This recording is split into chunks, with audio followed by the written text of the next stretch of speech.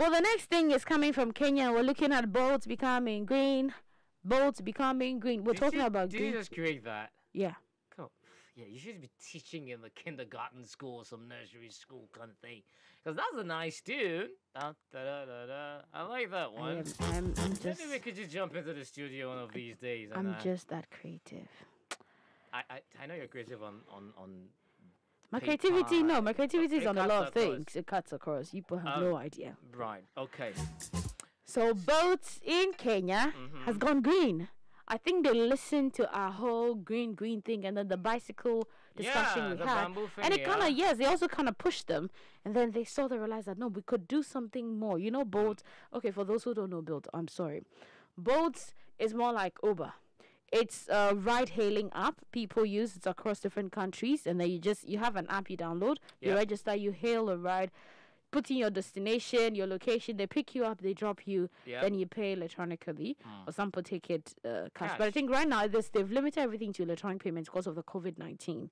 Yeah. So it's that simple, easy, and affordable as well. But right now, Bolt has decided to go green because they brought their new electric motorbikes and scooters. The scooters! I love the scooters! It reminds me of Teletubbies. Yeah! Dipsy. Those guys, man. It's fine. And they all had scooters. Right, so... They all had scooters, yes. Electric motorbikes and scooters, huh? Yes. Now, the key thing with these ones is the fact that they do not emit carbons. Right. They're contributing to the environment, to the repair of the climate, as we know.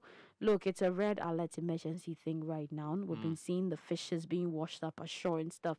Maybe where you are, you don't see anything, but things are happening. And right now, any little effort we can put into ensuring that the environment or the ecosystem is safe, we're welcoming it. So I'm very happy. Yes, I'm very happy that Bolt has decided to cut down air pollution and then give more access to clean energy, which is what they are doing. Great.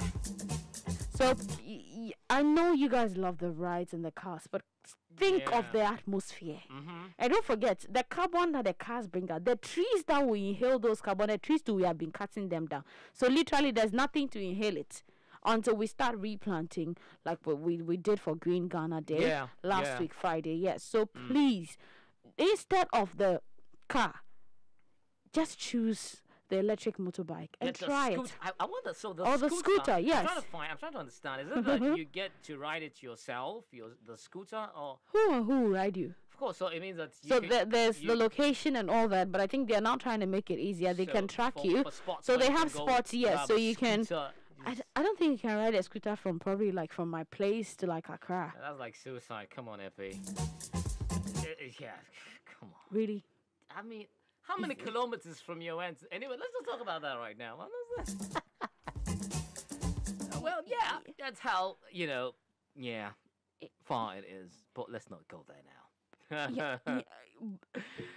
Okay. So yes, just opt for a scooter or the electric bike. And then you see, when you do that, you're saving the environment and contributing to clean energy. And that's a big thumbs up for you. Well, that's all we have for you for good news for today. All right.